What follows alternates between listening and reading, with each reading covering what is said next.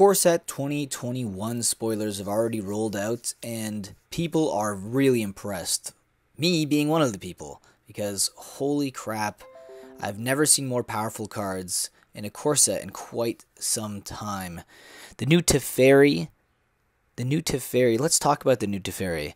So, it rivals Jace the Mind Sculptor. They're both 4 mana, and they both have 3 loyalty, I believe.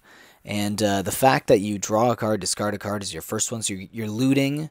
It's got a static Planeswalker ability, and it's -10. You take 2 extra turns after this one, so that's basically game over. So it's -10 is I win the game.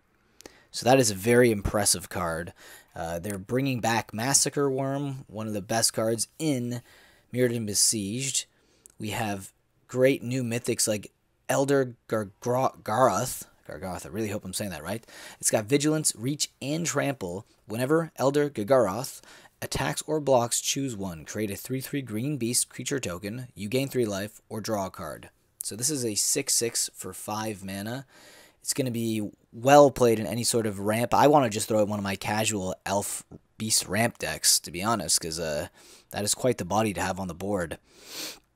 You have a new human legendary creature, Mangara the Diplomat. It's got lifelink whenever an opponent attacks with creatures. If 2 or more of those creatures are attacking, you and your Planeswalker you control draw a card. Whenever an opponent casts their second spell each turn, draw a card. So you can really start, wow, loading your hand up. So drawing lots of cards with white, it's always been a little tricky, but this card looks like it's can make some good use out of its abilities. We're bringing back Baneslayer Angel. It's been a while. What was that? M10, I think it was. I never thought they would bring back a card like that. It's got protection from demons and dragons, and it's got first strike, flying, lifelink. It's a really powerful card, especially in EDH. And they even reprinted Azusa Lost But Seeking, one of the most expensive rares, and I believe Kamigawa, and also it was reprinted. It was one of the chase cards in M25, Masters 25. Remember that. So they are not holding back here. They're fully just hitting that print button right now. They're making the printer go burr right now. They're printing Cultivate as well. That's a fantastic card. I'm shocked to see this in a standard. Grim Tutor they reprinted. Nonetheless, it was funny because I remember there was a little bit of talk before that they weren't going to reprint Grim Tutor, and there it is. Yeah, they called their bluff. Containment Priest as well, a fantastic card. So just the amount of reprints. Ruined Halo, another card. It was one of the most expensive cards at one point in Lore and Block.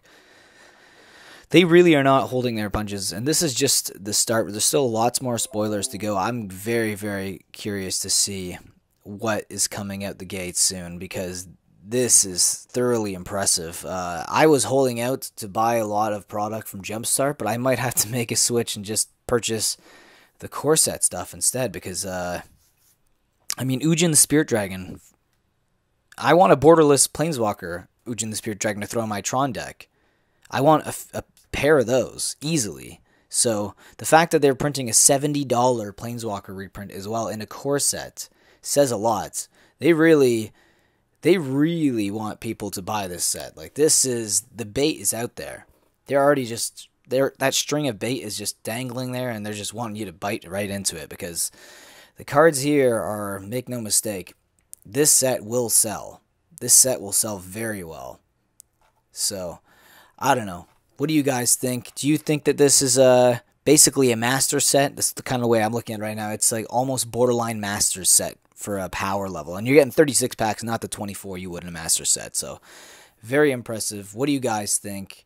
Are you going to buy a lot of this product? Are you going to wait for the singles to dry up? Are you going to buy the singles of the reprints? Because that's usually a pretty good strategy. Anything that's reprinted in a core set or any sort of standard set will go down in value. And once it bottoms out, grab a playset of them.